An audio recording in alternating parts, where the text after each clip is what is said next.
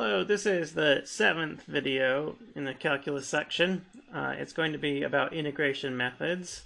And so these are methods of finding indefinite integrals. And so we're going to study the three methods I mentioned last time for integration by parts, integration by substitution, and partial fractions. This video is going to be a bit long, I might add up front, but I'll mark the timestamps of where I discuss each of the methods, and so you can feel free to split it up and not watch it all at once. I'm going to go over several examples of each of the techniques, and I anticipate it will go a bit longer than the other videos. So the first technique is called integration by parts, and integration by parts is the integral version of the product rule. And so since integration is the opposite of differentiation, there's a rule for integration that follows from the product rule for differentiation. And so in order to understand what integration by parts is, remember first what the product rule was. And so if you have two functions u and v, the derivative of u times v is u times v prime plus u prime times v. And so if you take an indefinite integral of both sides of this equality, you get the following, that u times v, maybe we should technically add a constant here, u times v plus a constant is the indefinite integral of u times v prime plus u prime times v. And if you subtract one of these terms, you can split this integral up. The integral of u times v prime is equal, plus u prime times v is equal to the integral of u times v prime dx plus the integral of u prime times v dx. You move one of those terms to the other side of the equation. So say subtract the one which is u prime times v over to the other side of the equation. Then what you get is this formula here. And this is the formula for integration by parts. We can think of it as being, we have an integral of a function u times the derivative, and then you can move the derivative over to the other function. So you have the derivative of v on the left side of this equation, and the derivative of u on the right side of the equation. So this formula allows you to calculate some indefinite integrals, and I'll do a few examples. As a first example, we'll do this function x times cosine of x. So you want to calculate the indefinite integral x times cosine of x dx. And so we have the integration by parts formula there. So we have to choose what's going to be u and what's going to be v. We have a product of two functions here, x and cosine of x. And well, when we differentiate x, we get 1. And so that differentiating x will simplify the integrand. And so we want to differentiate x. So we'll set x to be u, which will be the part that's differentiated, and cosine of x will be v prime. So this is the integral of u times v prime, as shown in the left-hand side of this integration by parts formula. And so we need to figure out then what u prime and v are. So we have u is equal to x. The derivative of u prime is 1. The derivative of x is 1. And we said that v prime was cosine of x, and so v can then be sine of x, since the derivative of sine of x is cosine of x. So when we put all these in and use the integration by parts formula, we have that this indefinite integral is equal to u times v, x sine of x, minus indefinite integral of v times u prime, so sine of x times 1, just sine of x.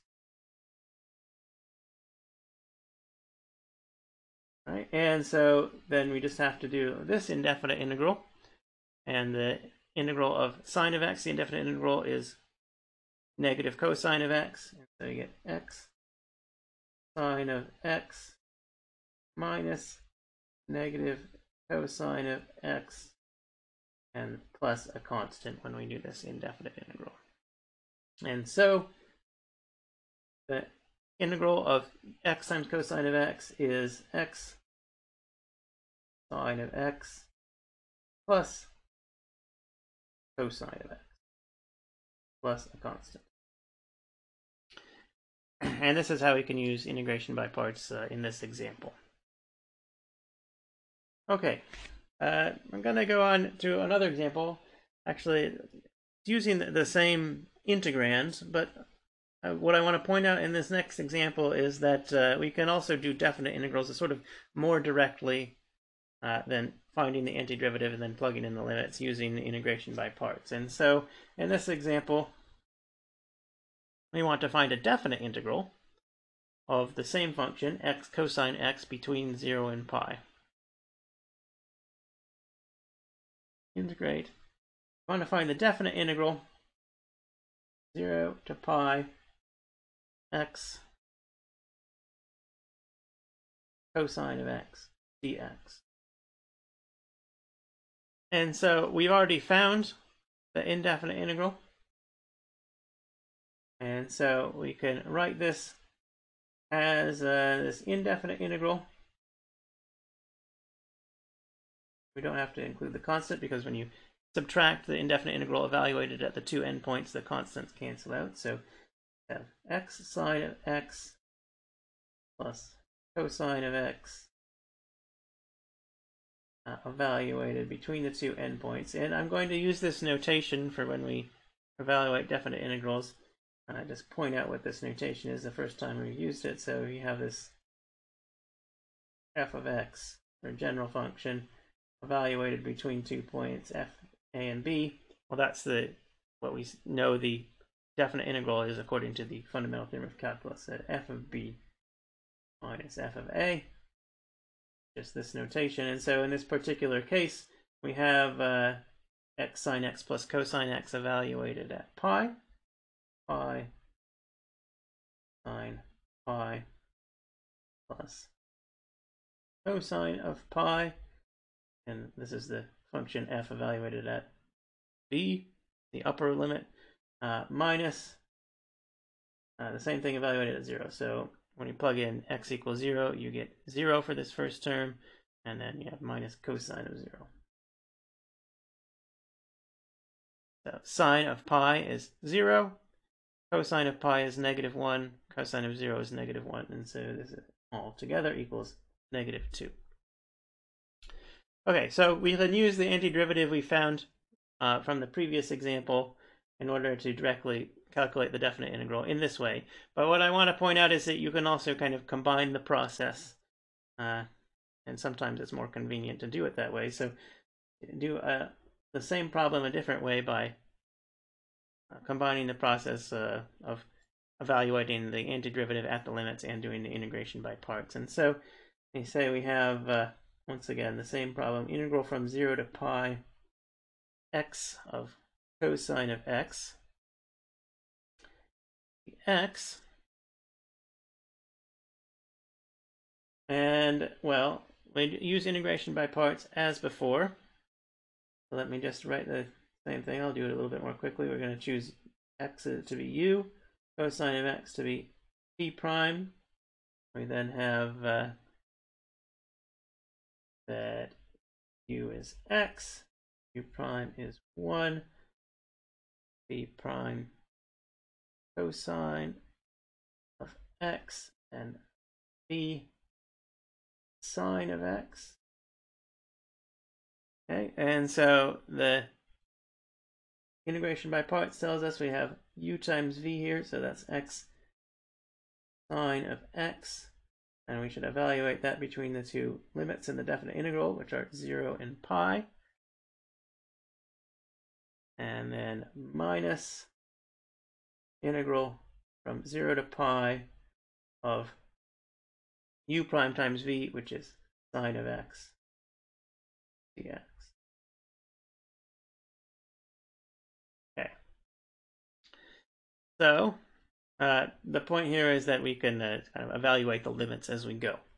And so you evaluate this x sine x at pi and 0. When you evaluate at pi, sine of pi is 0, so you get 0. When you evaluate at 0, x is 0, so you get 0 as well.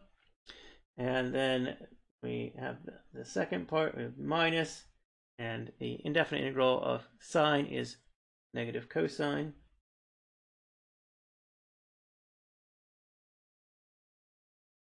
And we evaluate from 0 to pi between the two limits.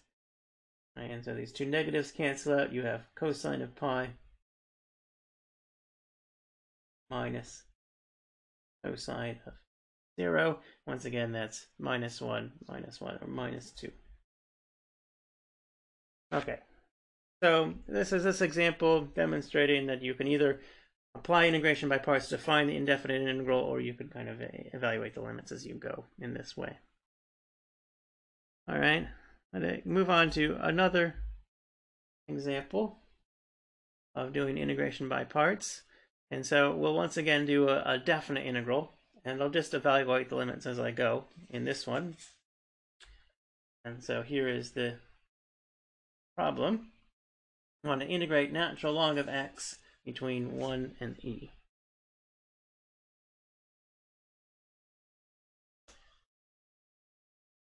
A definite integral from 1 to e of natural log of x dx. And so this one is not obviously written as a product of two functions. So it may be a little hard to see how you should apply integration by parts in order to do this one at first.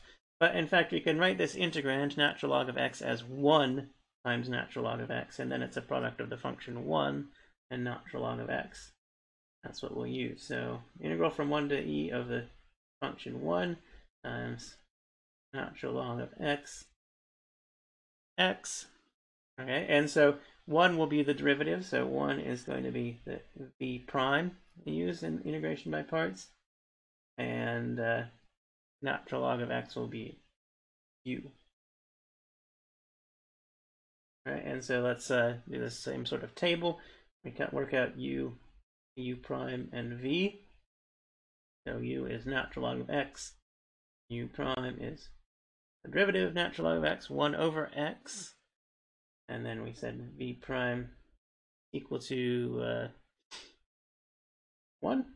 And so v can take to be x, because the derivative of x is 1. Okay, so then let's use the integration by parts formula. And so we have first u times v. Let me write the entire integration by parts formula because it's not.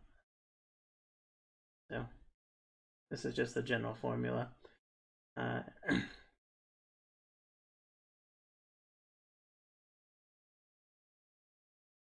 then we'll plug in what we have for u and v. So u times v is x natural log of x evaluated from 1 to e. And then this definite integral from 1 to e of 1 over x prime is 1 over x times v is x. So x over x dx. Of course, those x's cancel out, and that's the integral of 1 from 1 over e. And so we get, okay, so we plug in e. And, so this x becomes e when we evaluate at the limit e. The natural log of e is 1. So you have e. And minus, when you plug in 1. Natural log of 1 is 0, so you get 0.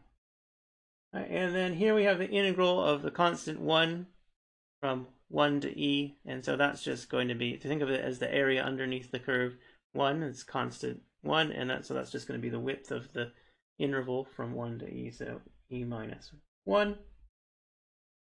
And so you have e minus e plus 1. So this definite integral is equal to 1. All right, so a second example using integration by parts.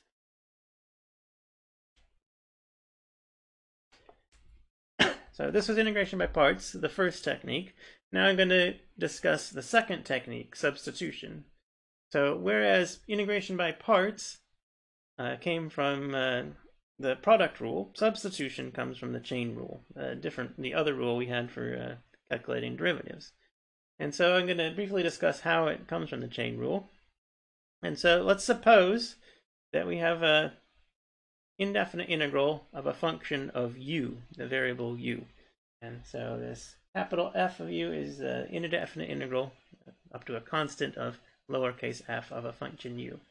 And so that means that the derivative of capital F with respect to u is equal to lowercase f. Oh, now let's say u is a function of a different variable x, and let's apply the chain rule in calculating the derivative of capital F with respect to x. So this chain rule says that the derivative of capital F with respect to x is df du times du dx. And we already know df du is equal to lowercase f. So substitute in lowercase f. So what we have is the derivative of capital F with respect to x is lowercase f times du dx. So if we integrate this formula with respect to x now, so find the antiderivative with respect to the variable x, well, here we have the derivative of capital F with respect to x, and so finding the antiderivative of this, you just get capital F of u of x plus a constant equals the integral of this right-hand side here. And so, well, this is the formula that we use when we apply substitution. And the substitution refers to changing from an integral with respect to the variable x to an integral with respect to the variable u. And so just to summarize the actual conclusion from the previous slide, we say we want to integrate this function with respect to x, so this integrand of a function f of u of x times du dx. We can do that by substituting u for x, making this substitution, and integrating instead with respect to u. And a helpful way to remember how this works is to write du for this part of the integrand here, du dx times dx. So du, we think of as being du dx times dx. And so when we make the substitution, this f of u of x, just think of that as f of the variable u, and then this du dx times dx becomes the du. And use this this rule for changing from x to u in order to simplify the computations, or when you're doing the computation. Okay, so this is how the technique works, substitution, the kind of the reverse chain rule. And let's do it in some examples. So here's the first example. I want to find the indefinite integral of 2x times sine of x squared.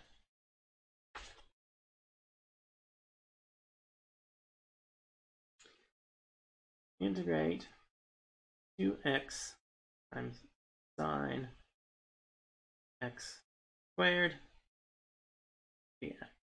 All right, so let the function f be sine, lowercase f, and u will be x squared. Say u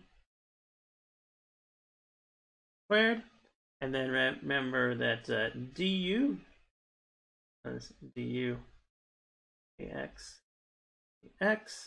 and so in this case, the derivative of u with respect to x is 2x, so du is 2x dx, and here we have 2x dx. So maybe we can rearrange this to make it more clear.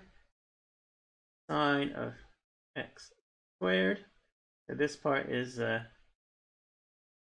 of u of x, and in the previous slide, and then times 2x x, and this part is du dx times dx. Referencing back to how it was in the previous slide.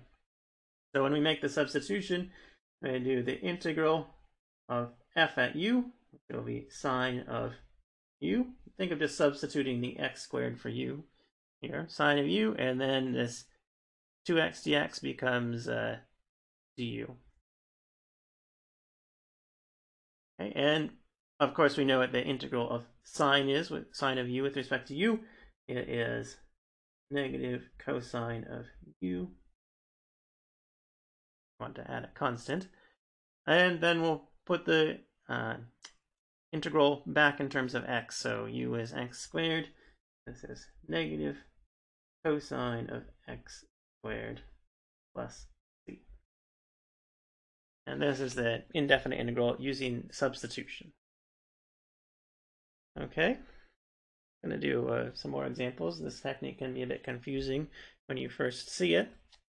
And so what you want to look for when you are doing these substitutions, or to check if an integrand will benefit from doing a substitution, is you want to see if there's one part that is the derivative of another part of the integrand. And so here we have another example, and what you can see here is that 3x squared is the derivative of 1 plus x cubed, because the derivative of x cubed is 3x squared. And so this 3x squared dx is going to be the du dx, and u is going to be 1 plus x cubed. So yeah, this is what you want to look for. One part of the integrand, which is the derivative of another part, and then you may be able to apply substitution in order to work out the integral. So let me do this example. So we want to now do the integral of 3x squared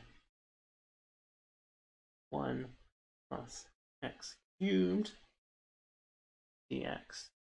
And so we're going to do substitution, and as I was explaining, we'll use u equals 1 plus cubed, then du, remember, is du dx times x is going to be the derivative of u with respect to x is 3x squared, so 3x squared dx. Okay, so this, when we do the substitution, we have 1 over u, substitute in 1 plus x cubed for u, and then 3x squared dx is du. Okay, and we know the integral of 1 over u, the indefinite integral, since we know the derivative of natural log of modulus u is 1 over u. So natural log modulus u, derivative 1 over u. So this is the indefinite integral, and we would want to add a constant, and then we plug back in what u was, so 1 plus x cubed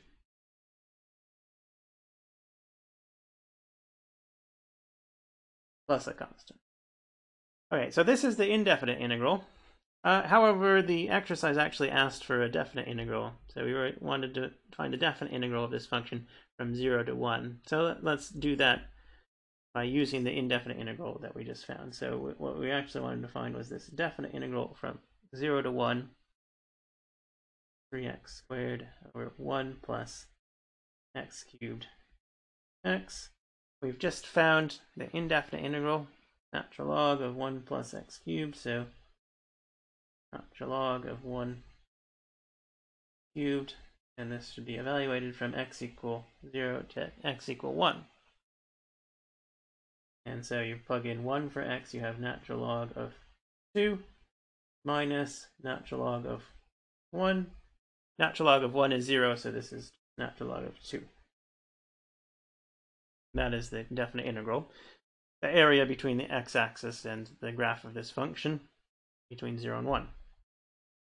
I do want to point out, many people, when they do these types of definite integrals with substitution, rather than finding the indefinite integral separately and then using that, as I've done, you change the value of the limits when you do the substitution, and this technique can also work. And so I'm going to do the same example using that technique. So let's say we want to do this integral again. And we use the same substitution, so this part is the same, but we want to change the limits. And so we can think of this as we had natural log of u, and we evaluated at u between 2 and 1, which are the values of u when x equals 0 or 1. So for example, at x equals 0, which is the lower limit here, u, 1 plus 0 cubed, is 1. And at the upper limit, when x is equal to 1, u is 1 plus 1 cubed, which is 2.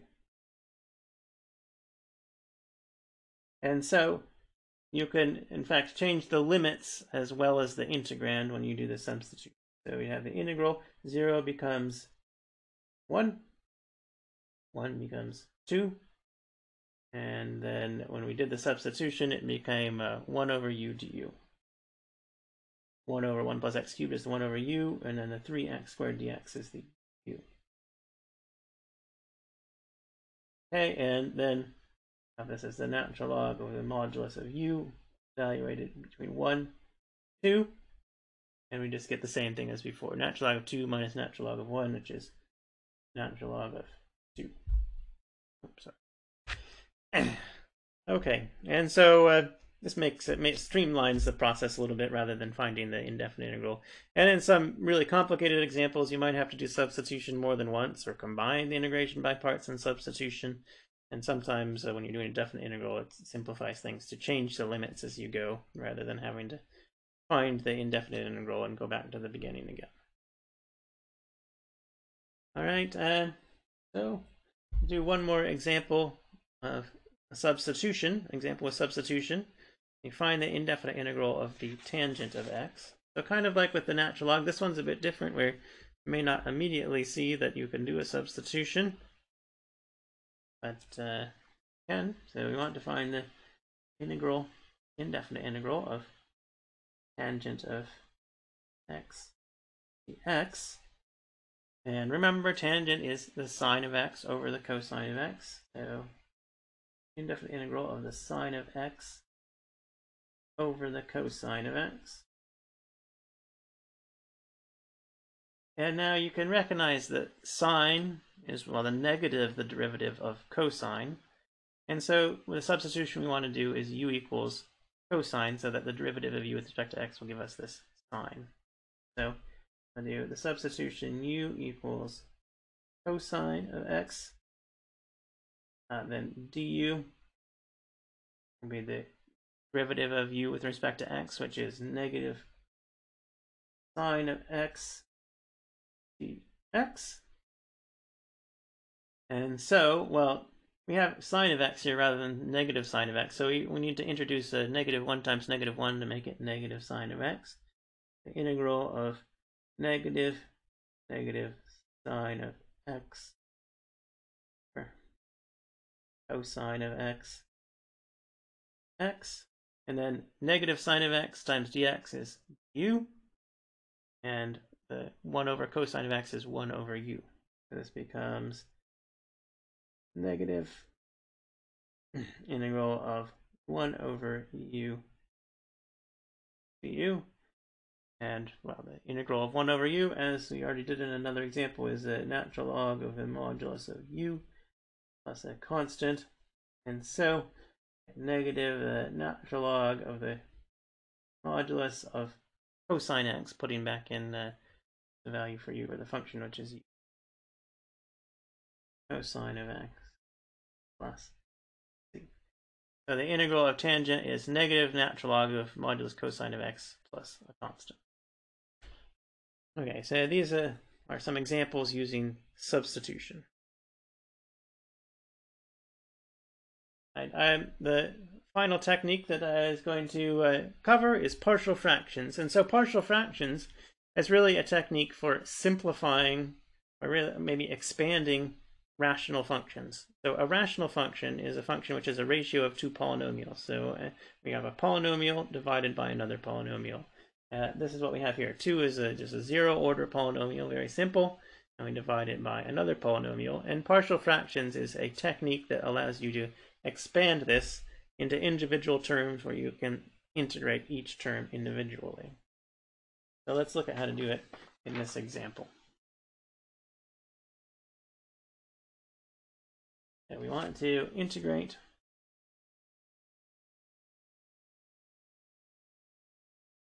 two over x squared minus 4x plus 3. And in partial fractions, what you need to do is you need to first, in the first step, simplify the rational function so that you have a higher degree polynomial in the denominator than in the numerator. And in this case, we already have a second degree polynomial in the denominator and a 0 degree polynomial in the numerator, so that step is already done. We don't have to worry about it. The next step is to factor the denominator. And so let's take this integrand out, and we're just going to work with the integrand first, and we'll put it back and do the integral at the end. So we factor the denominator. And when you factor this x squared minus 4x plus 3, you get x minus 3 times x minus 1. And now what partial fraction says, kind of the part you need to remember, is that when you have this type of rational function where the degree of the numerator is less than the degree of the denominator, you can split this up into a sum of terms where you have a constant divided by each of the factors in the denominator. So a constant divided by x minus 3, the first constant will be a, plus a constant b divided by x minus 1. You have more factors than you need more terms here. Okay, and what you need to determine then is a and b. And you can determine a and b by plugging in different values of x. Really, the simplest way to do it, in most cases, is to multiply through by each of the factors in the denominator, and then plug in the 0 of that factor. And so, for example, consider this factor, x minus 3. Let's say we take x to 3. We multiply through by the x minus 3. So if you multiply this through by x minus 3, you have 2 over x minus 1 equals a. This will cancel out when you multiply through by x minus 3, plus b times x minus 3 divided by x minus 1. And then if you plug in x equals 3, you get a equals 2 divided by 2. Or 1. Okay. So this determines a. To do the same thing for b, so you could determine b by letting x become 1, is the 0 of the other factor. And I can write out the formula where we multiply through by x minus 1, but I'm just going to say we cover up the x minus 1 factors here and here. When we multiply through by x minus 1, this term will become 0 when we set x equal 1. And so I just get b equals 2 over 1 minus 3.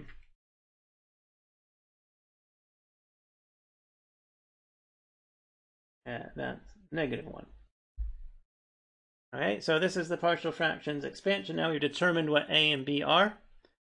And so this is the simplification that allows us to do the integral. So let's first just write out the result from partial fractions. We're determined is that 2 over x squared minus 4x plus 3 equal to 1. A was 1 over x minus 3 plus minus 1, b is minus 1, over x minus 1. And so now when we do this integral, and just integrate each of these terms separately, and we can recognize the integrals of those terms as natural logs. So integrating.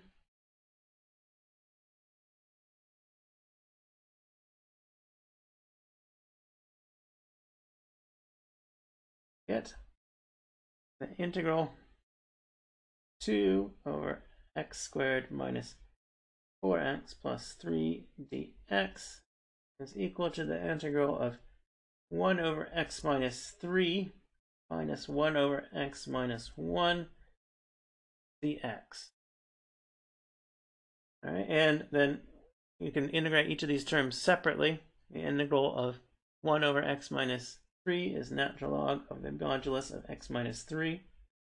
Integral of 1 over x minus 1, to be modulus, is minus the natural log of modulus x minus 1. And we should add in this constant. To finish this up, you can use the property of natural logs that allows you to combine these two natural logs together. It says that this is natural log of the modulus of x minus 3 divided by x minus 1 plus a constant. And this is the integration, or the integral.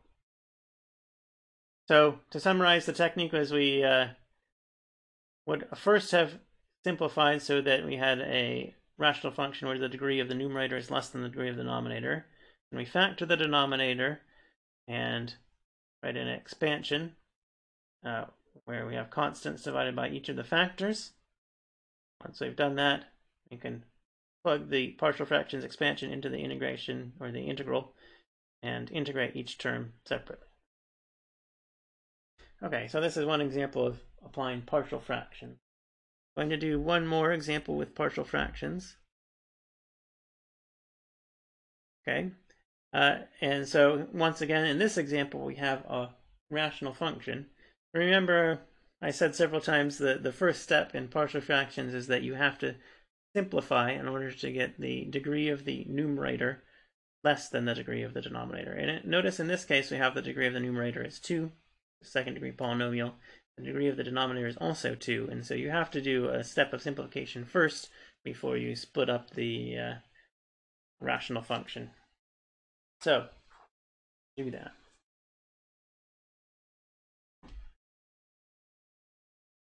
So, we're going to try to integrate this 2x squared over x squared minus 1. So the general technique to do this initial simplification is to do polynomial long division. But in this case, it's fairly simple. You can see you need to cancel out this x squared minus 1. So let's write this as 2 times x squared minus 1. So we've subtracted 1 there. But then we need to add something to make up for the fact we've subtracted 1. And it's 2 times 1. So we need to add 2 in order to make this equal to the numerator. So 2x squared is 2 times x squared minus 1 plus 2. Divide by x squared minus 1. And the point of doing this is that now you can split it into 2 terms, and in one term the x squared minus 1s will cancel out. So you get 2 times x squared minus 1 divided by x squared minus 1, the first term there, plus 2 divided by x squared minus 1. And the x squared minus 1 cancel out here. Get 2 plus 2 over x squared minus 1. And now this term is a rational function where the degree of the numerator is less than the degree of the denominator. And you can move on to the next step of partial fractions with that one. So let's do that. So just take this term, 2 over x squared minus 1. The next step then is to factor the denominator of this. Take 2 over x plus 1 times x minus 1. And the partial fractions tells us that we will be able to write this as an expansion with a constant divided by x plus 1 plus some other constant b divided by x minus 1. I use the same kind of technique, multiplying through by either of the factors, setting x equal to the 0 corresponding to that factor in order to figure out what a and b are. So first, the factor x plus 1, we get 0 when x is negative 1. If we multiply through by x plus 1 and set x equal to negative 1, this term will become 0, and we'll just get a is equal to 2 divided by negative 1 minus 1.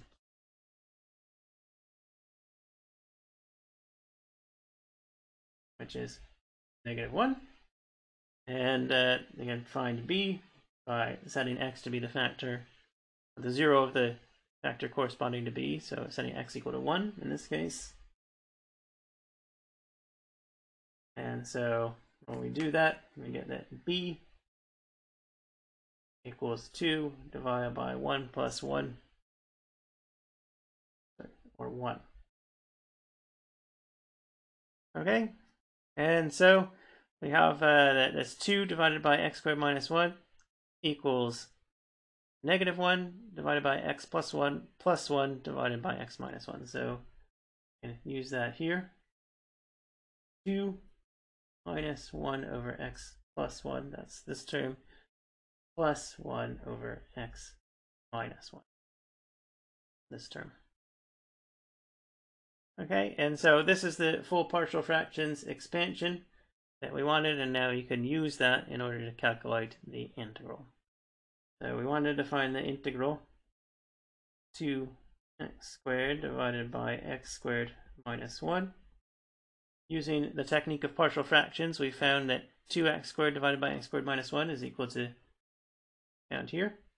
So integral of 2 minus 1 over x plus 1 plus 1 over x minus 1. So we get the integral of 2 is 2x.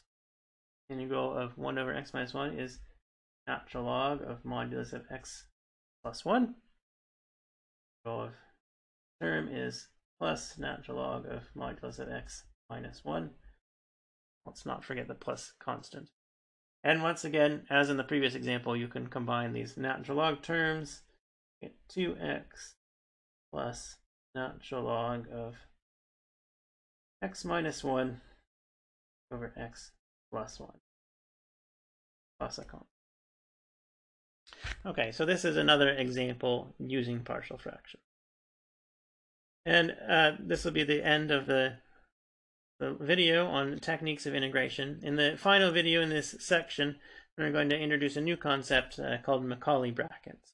That'll be the next video.